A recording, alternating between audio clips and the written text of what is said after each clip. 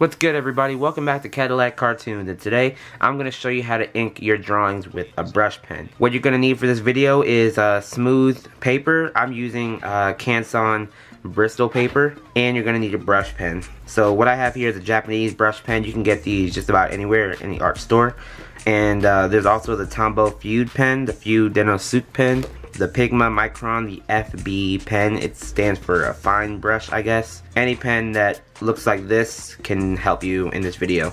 So I'm just going to use this one. Let's get started. The majority of this video, you're going to need to twist your paper round and round, because if you're using a brush pen, be mindful of the pressure that you put on it, because if you put too much pressure on the brush pen, you'll get a very thick line width, a very big line width, and if you put less pressure on it, you can make a small line width. And somewhat throughout this video I'll probably exemplify that, but let's just get started.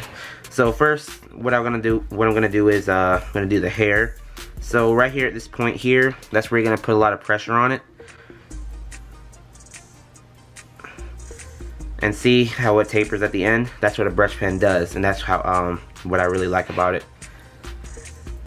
And then I'm going to do the same thing, and it's really good for curves like this.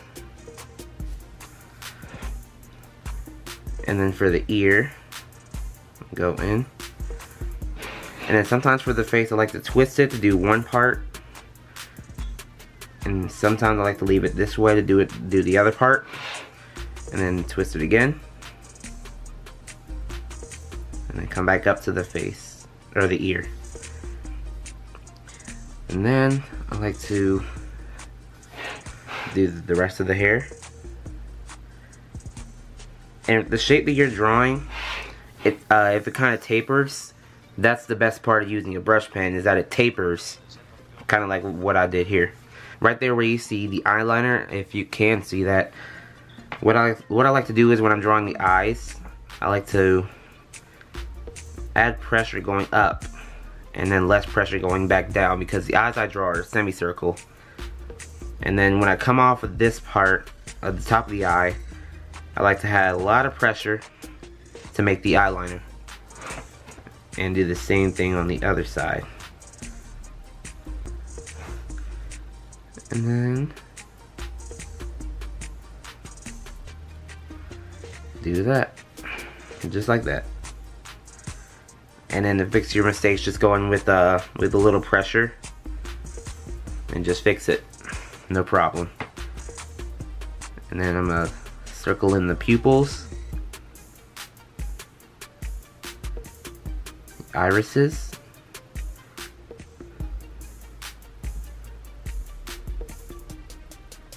and there you go, drawing the eyes.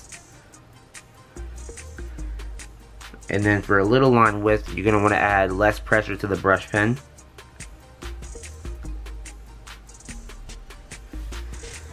And then make sure it kind of tapers at the end, right there.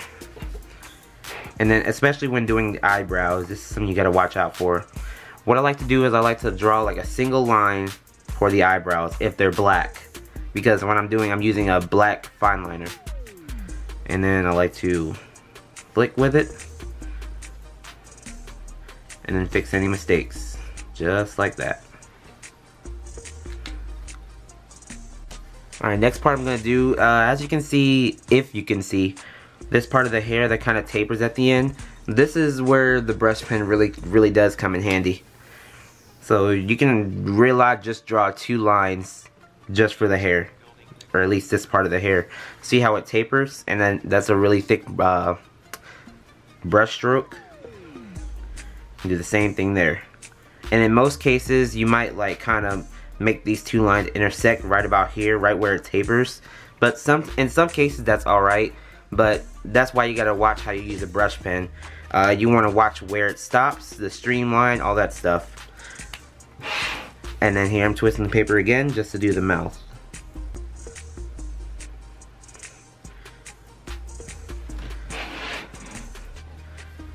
And then for the neck, I'm going to do the same thing with the line width. Fixing mistakes. And then another strand of hair. And then fixing more mistakes. And then for the arm, I like to add, you know, for the top part of the arm, I like to add the same line width. And then for this arm, I don't know if it's called the forearm or whatever, but I like to start at the hand, like right where the wrist is. I like to come back and make sure that taper is like right about there, like almost where the elbow is. Because that part of the arm is kind of like a curve the way I sketched it. So any curve that you find in your sketch, that's where the brush pen really comes in handy, because brush pen really does like make a bunch of curvy lines, because that's like what you see when you're buying like brush markers. You'll see a bunch of curvy lines, because that's what that's what mainly they're best at doing when you're drawing. Because I don't really like the way brush pens do straight lines. That's where my micron pens come in. So come back again and make sure that tapers, but it's really connecting to the other line that we drew, so we don't have to really worry about how it tapers, just as long as it connects to this line here that we already drew. And then come back up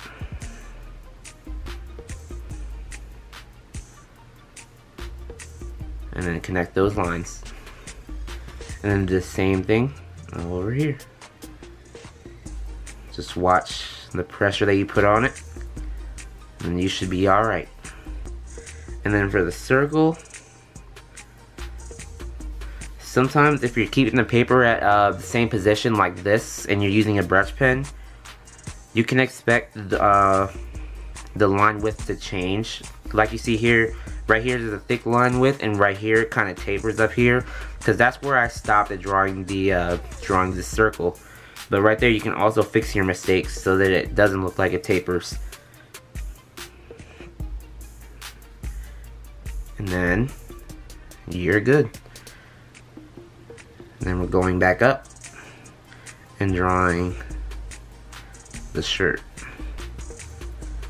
And the same thing with the shirt. Remember the way we did the hair up here? There's a curve up here too, sort of. Because see right here where I started, that's the small line width, and I didn't put a lot of pressure on it because that's where I started, and I didn't want to mess it up. And then when I went around, the line width became a little bit bigger, and then it came a little bit, and then it came back, going back to being a small line width. And that's okay. I really like doing that.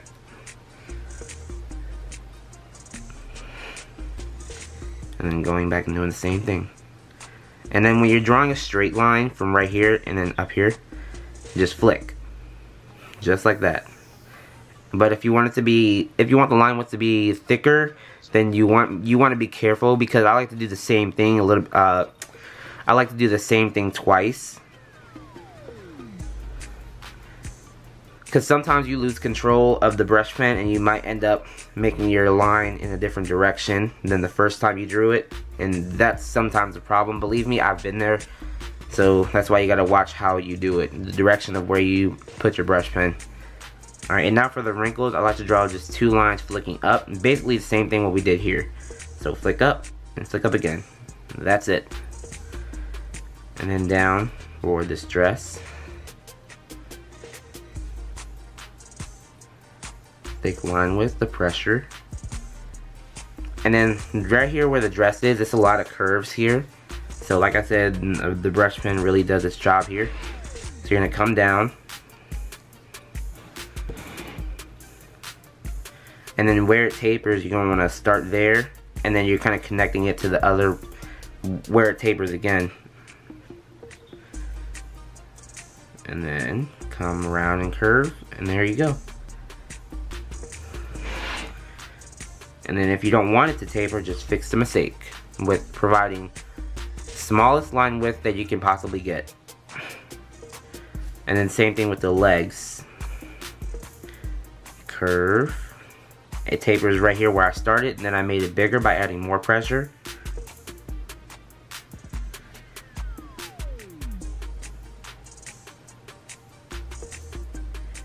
And then curve back down. Added more pressure to the bottom of the shoe here.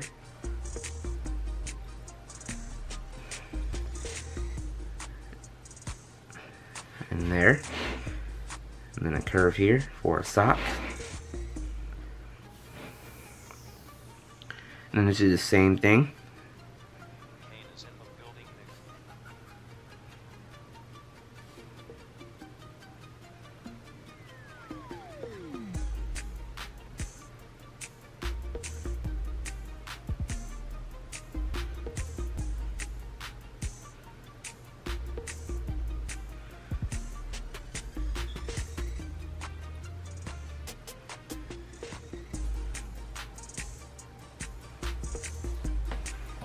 Okay, and then we are sort of done. Now what I like to do is I'm gonna put the brush pen away, unless you wanna, because I don't know if you can see it, but there's a bunch of spots all over her dress. And what I like to do with in times of that is because I personally don't know my own strength, and I might end up making too much pressure for these little spots, and I don't intend to make those spots have a big line width. So what I like to do is I'm going to put this aside, and I'm going to use my Micron pen, and I want to go over these spots with a small line width. Something probably smaller than the brush pen line widths. And, you know, something like this. And the best part about it is you're freelancing it, so you don't have to worry about it being tapered. But if you're using a brush pen and you are freelancing, that makes it much better because you have a little bit more versatility and a little bit more like freedom when you're kind of drawing. That's why like, I call it freelancing, or at least that's what it's called.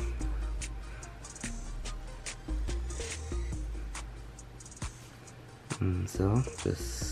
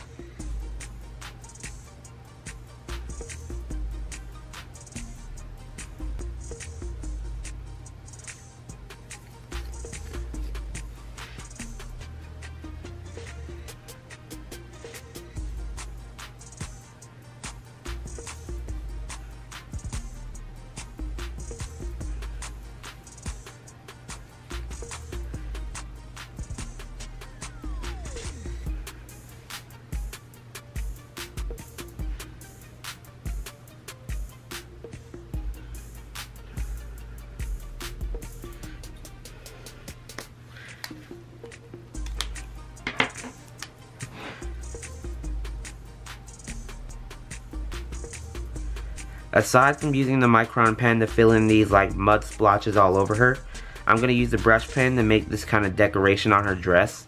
And what I'm doing is the same thing we did here with the shirt. It tapers, big line width, then back to tapering. And it happens so fast so you barely even see it. So as you can see here, it tapers, and then it happens so fast like that. Pressure, no pressure. Pressure, no pressure. At least that's what happens after you start doing it. And then when you keep doing it, you'll probably get used to it, doing stuff like that. And then one more thing, I like to go under here and add some shadow. And this is where hatching, the type of shading that I like to do, but I like to do it a different way. Since I'm using a brush pen, I'm kind of freelancing it. Just make some straight lines. And what I like to do for hatching is I like to scribble in those lines for a shadow.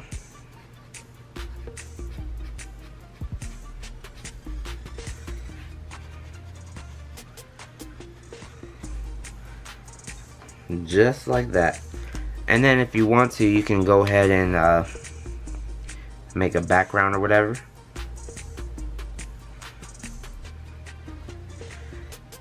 And if there's no sketch, you can freelance that too.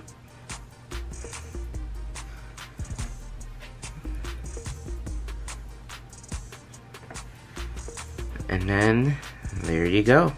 That's how you ink your drawings with a brush pen. So if you like this video and you find it useful, give it a like and a comment. And subscribe to my channel for more videos every week. And I'll see you in my next video. I cut my nigga like pancake.